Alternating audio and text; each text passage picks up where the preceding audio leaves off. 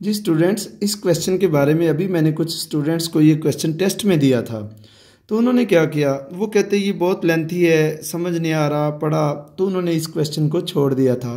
तो जब मैंने उन्हें एक्सप्लेन किया, समझाया, तो ये बहुत ईजी निकला उनके लिए। तो मैंने सोचा ये वीडियो रिकॉर्ड कर देता हूँ आप लोगों के लिए। तो प्लीज़ ये नोट करना, बहुत ईजी क्वेश्चन है। कहते हैं on closing the jaws of a vernier caliper. जैसे ये वर्नियर कैलिपर आपके सामने, इसके जॉज को क्लोज किया है, तो जैसे ही इसको क्लोज किया है तो आगे क्या है सिचुएशन देखिए। इसका जो ज़ीरो है ना वर्नियर का, वो राइट साइड पे आ गया है। ये देखिए, ये ज़ीरो उस ज़ीरो के राइट साइड पे है, ये आपको नज़र आ रहा है। तो अब इसका देखिए, ज़ीरो नंबर, 1 नंबर भी कोइंसाइड नहीं कर रहा, 2 भी नहीं कर रहा, 3 भी थोड़ा लेफ्ट राइट पे है, 4 नंबर एग्जैक्ट कोइंसाइड कर रहा है। ये देखिए, ये जो वर्नियर स्केल है ना, इसका जो 4th डिवीजन है, ये बिल्कुल उसके एक डिवीजन के, यानी किसी भी एक के बिल्कुल सामने है। तो इसी का उन्होंने क्वेश्चन बना दिया है। कहते हैं जी, zero of the vernier scale is on the right side, right to it's main scale, main scale के राइट साइड पे है, such that 4th division of its vernier scale, जो चौथे नंबर वाला था ना, कोइंसाइड्स, कोइंसाइड का मतलब है बिल्कुल सामने आता है, with one of the main scale division, उसके किसी भी एक के सामने आ गया था। आपने देखा ना। तो अब इतना बड़ी ये स्टेटमेंट दी है, फाइंड क्या करना है, द जीरो एरर। एक जीरो एरर फाइंड करना है और दूसरा जीरो करेक्शन फाइंड करना है। जी ये देखिए, आपने लिखना है कोइंसाइडिंग नंबर, यानी n की वैल्यू है 4, 4th डिवीजन जो कोइंसाइड कर रहा था वर्नियर स्केल का। तो जीरो एरर फाइंड करने का फार्मूला है n multiply by least count. n तो वही 4 आ गया, तो लीस्ट काउंट आपको वैसे ही याद होना चाहिए, वो होता है 0.01 सेंटीमीटर। तो ये आपको याद रखना है, ये न्यूमेरिकल के अंदर बताया नहीं हुआ, सिर्फ आपको 4 उधर से लिया और लीस्ट काउंट अपने माइंड से लिखा, इन दोनों को मल्टीप्लाई कर दिया, तो ये आंसर आ गया जीरो एरर का 0.04।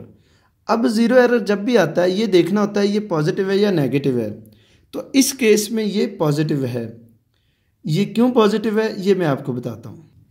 ये देखिए, ये मेन स्केल का ज़ीरो है, इस ज़ीरो के इस तरफ जितने नंबर हैं ये सारे पॉजिटिव हैं, और इस ज़ीरो के अगर इस तरफ को हम चलेंगे तो इधर नेगेटिव नंबर होते हैं, लिखे नहीं हुए।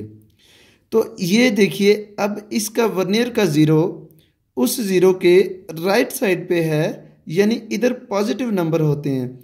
ये ज़ीरो भी पॉजिटिव सेक्टर में है, यानी इस ज़ीरो के, यानी मेन स्केल के ज़ीरो के ये वाला ज़ीरो जो है राइट साइड पे है।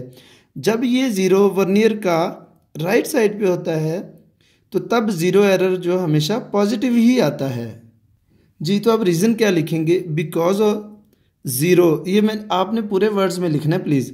Because zero of vernier scale is on right to main scale, वो मेन स्केल की राइट पे है, so zero error is positive, यानी प्लस 0.04, वही ज़ीरो एरर उसके साथ प्लस का साइन लगा दिया। तो ये ज़ीरो एरर आपका फाइंड हो चुका है। जी अभी आपने फाइंड करना है ज़ीरो करेक्शन। तो ज़ीरो करेक्शन वही होता है ज़ीरो एरर ही, लेकिन उसका ये साइन चेंज कर देते हैं। ये पॉजिटिव था तो ज़ीरो करेक्शन में उसका साइन नेगेटिव कीजिए, वैल्यू वही रहती है। इस तरह ज़ीरो एरर और ज़ीरो करेक्शन उन्होंने कहे थे फाइंड करने, ये दोनों फाइंड हो गए। तो आपने देखा बिल्कुल स्मॉलर छोटा सा ये क्वेश्चन था, तो ये पेपर में आ जाते तो बच्चे छोड़ जाते, आपने छोड़ना नहीं इंशाल्लाह इसको। बल्कि ये ना पीछे वर्किंग ऑफ वर्नियर कैलिपर, इसी चैप्टर के अंदर ये लास्ट लाइन देखिए क्या लिखी है, zero correction is the negative of zero error, यानी ज़ीरो एरर जो भी आएगा उसका साइन बदलना है, यानी नेगेटिव उसका साइन चेंज कर देना है।